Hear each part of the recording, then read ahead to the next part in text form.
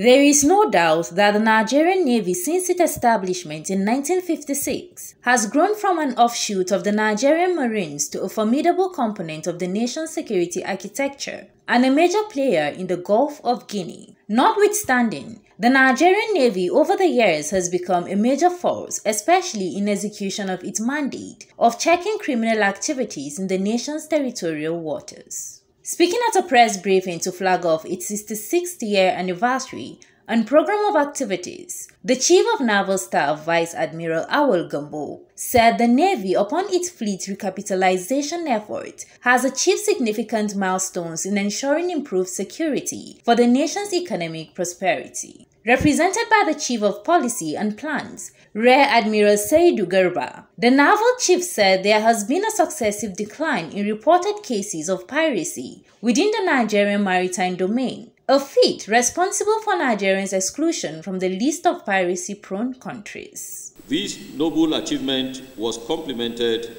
by the International Maritime Bureau Global Piracy Report of 14th July 2021, which indicated the lowest number of piracy and sea robbery against ships in our waters in 27 years. The report was further corroborated by the Defense Web, which noted further decline in reported cases of piracy and armed attacks against shipping in Nigerian waters. He further noted that the strategic collaboration with the international regional partners has led to the arrest of one MV Chayani Nari in October 2021 for conveying 33 kilograms of cocaine worth over $1.5 million from Brazil to Lagos.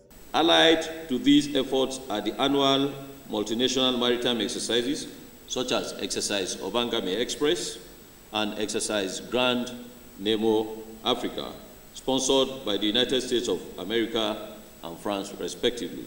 The Nigerian Navy collaborates with all navies in the region under the auspices of the 2013 Yaoundé Code of Conduct, which prioritizes cooperation and information sharing between navies of the Economic Community of West African States and Economic Community of Central African States.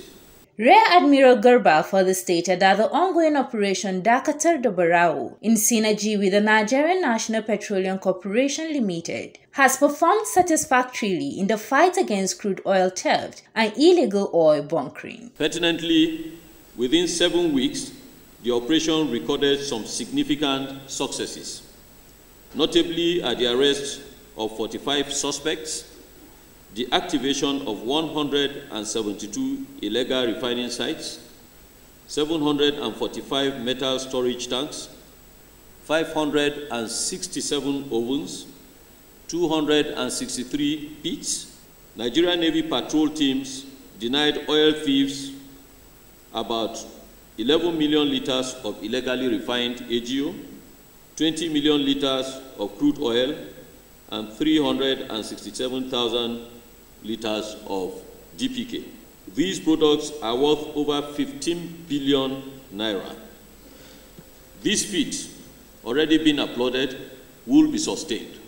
Some of the activities lined up to commemorate the 66th Nigerian Navy Week, which commenced from 24th May to 1st June 2022, includes the NNA Cadre arrival to Nigeria on 27th May 2022, and an International Maritime Conference and Regional Maritime Exercise 2022, built for honor, Port Harcourt, with a theme optimizing collaboration for maritime security and socio-economic development in Africa. Palang Bukar, CNN News.